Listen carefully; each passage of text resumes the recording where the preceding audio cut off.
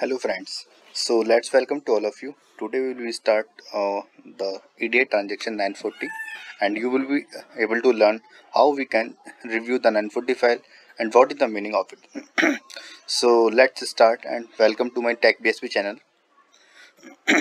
So 940 EDI transaction is the warehouse shipment order transactions specifications.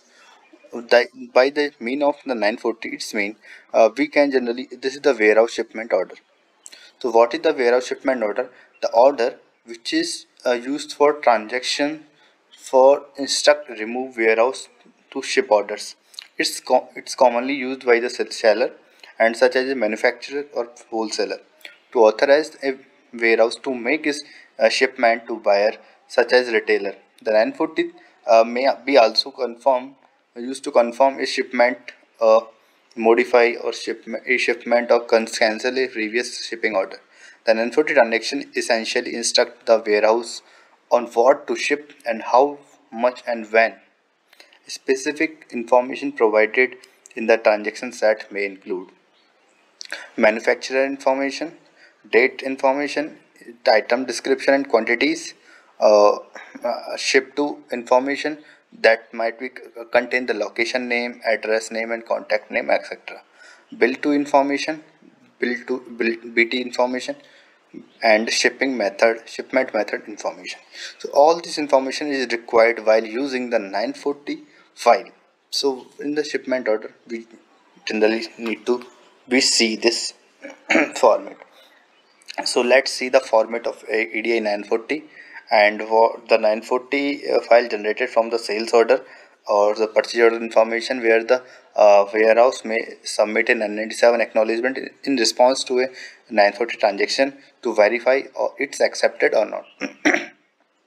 Once the order has shipped in 945 shipment advice transaction sent by the warehouse to providers provide the shipment details which its return can be used by the seller to produce an 856 advance ship notice and an invoice.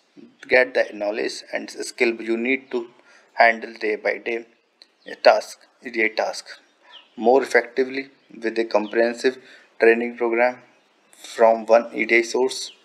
We offer a series of regular hands-on courses taught by the EDI expertise. So we can see that in the 940 EDI formats of how the 940 looks like this. So in the 940 we can see the ISA header in group functional header. In the ST01 we can see the 945 and we can see so many segments are there. W05 and we can see the purchase order number as well here. Okay. And N1 this is the location, ST ship to location, this is the address name and can address location number and zip code and address city state zip etc. And for DE this is also the another address.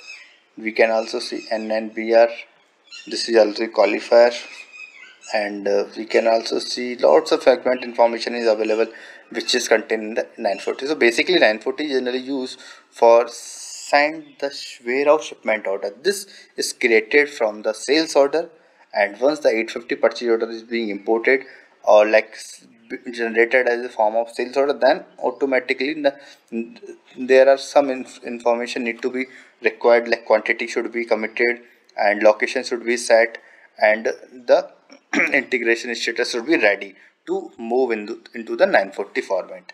So hey guys, thank you so much. If you like my video, please like and subscribe this channel. I will be providing the helpful video more as well for the 945 and so on EDI transaction set. Thank you guys, please subscribe. Thank you.